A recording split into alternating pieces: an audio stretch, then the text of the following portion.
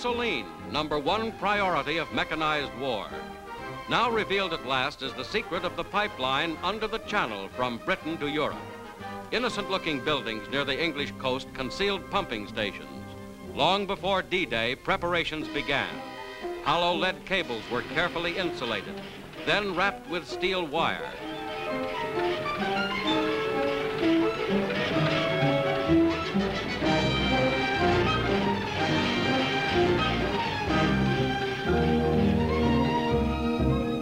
This was one type of cable. In other secret plants, steel pipe was being welded into enormous lengths, each section 4,000 feet long. Strong but amazingly flexible, as these pictures show. Then British ships began the miraculous task of laying 5 million pounds of hollow tubing on the bottom of the English Channel.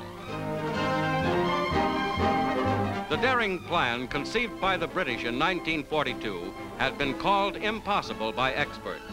A pipeline to carry oil and gasoline under the sea to supply an army fighting many miles away with precious fuel. Now the plan was a reality.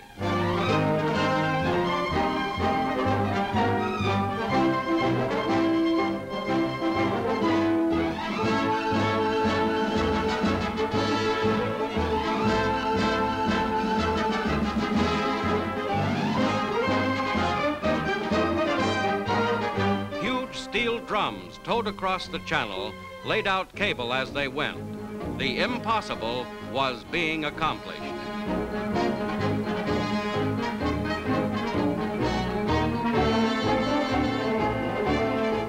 The ships reached the Cherbourg beaches. The first cross-channel pipeline was ready to pump oil to the armies already in France. From the launching of the operation, the rate of supply quickly reached 1 million gallons a day. Direct connections ran as far as Frankfurt, Germany. Altogether, 120 million gallons were delivered to combat forces.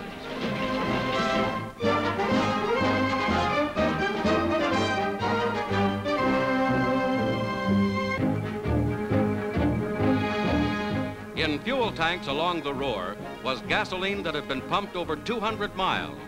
Fuel for the Battle of Germany, non-stop from the cliffs of Dover. Fuel for the trucks and tanks and machines of war, thanks to a miracle of engineering achievement.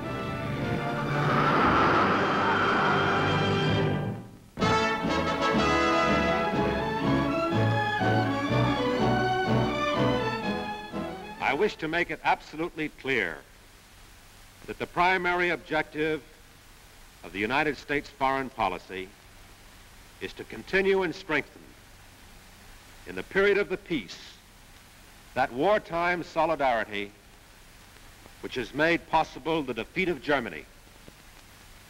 This is as true of our relations with the Soviet Union as it is with our relations with the United Kingdom, with China, and with France.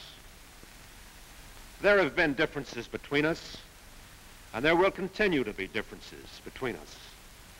But the effectiveness of our wartime collaboration has demonstrated that our differences can be adjusted. It is our purpose to seek constantly to broaden the scope of our agreement and to reach common understanding on these matters where it does not yet exist.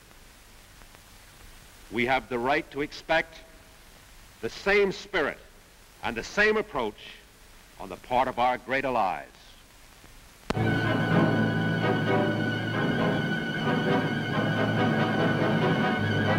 Okinawa, Japanese island dominating the approach to the enemy homeland. The United States Navy hurls thousands of shells into enemy positions.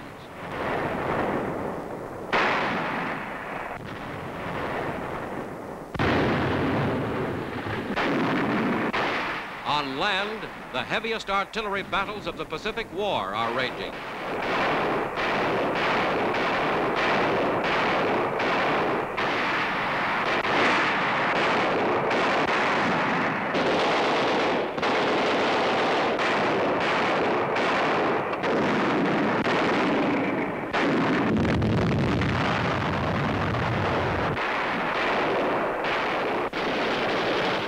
Buckner, 10th Army commander, supervises operations. Flame-throwing tanks assault enemy dugouts as men of the 7th Army Division move up on foot.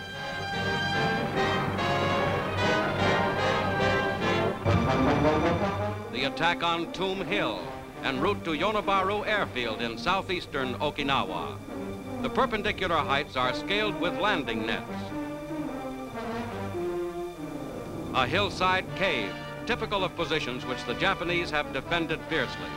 The Army is cleaning them out. And so are the Marines, who push up through soggy mud on the southwestern flank under General Buckner's command. New rainstorms have made progress difficult, but the grinding advance has moved on into Shuri, Yonabaru, and Naha, island capital.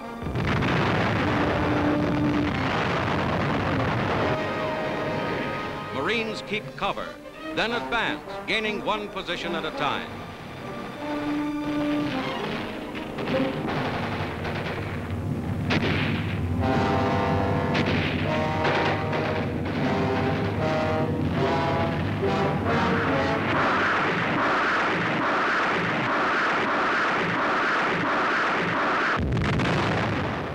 The battle flares up in the valley and the hills around. The ground attack moves forward.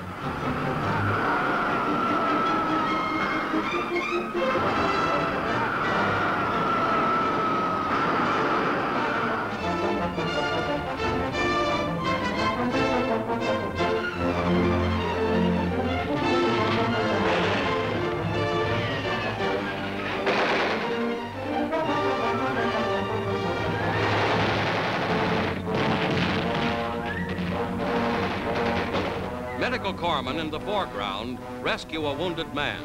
In the background, fighting rages. This is Okinawa. Japan has told her people that this island is vital to the safety of the homeland.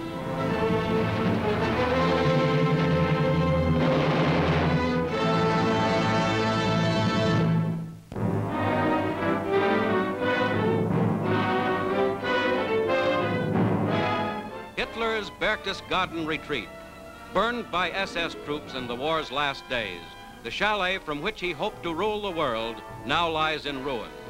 American Air Force's pictures show the huge gutted rooms and the great window through which the Fuhrer gazed out on the Alps.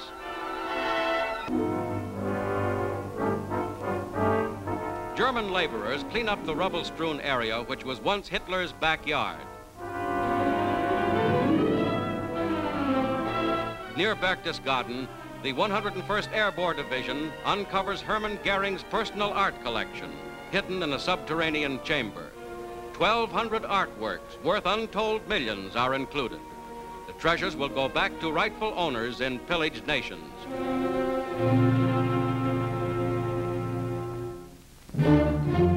At another Alpine retreat, one of many high-axis war makers, Field Marshal Gert von Runstedt, is interned by the Allies. Capture by the 7th Army ends the career of the former West Front commander who directed the von Runstedt breakthrough in the Ardennes.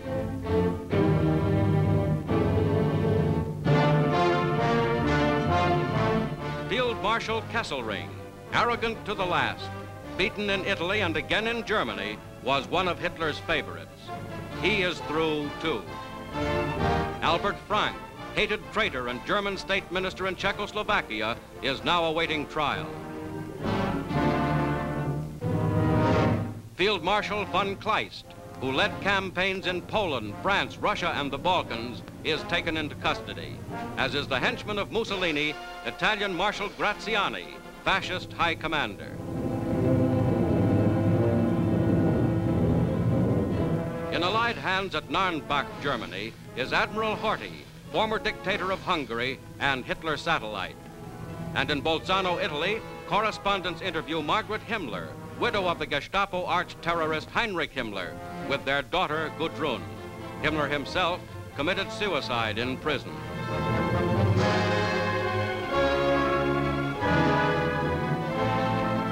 The biggest of them all yet taken is Reichsmarschall Hermann Goring, number 2 Nazi, general of the Wehrmacht, founder of the Luftwaffe, famous for his fancy uniforms. This war criminal, directly responsible for civilian bombings and for mass atrocities, gave himself up near Augsburg, Germany.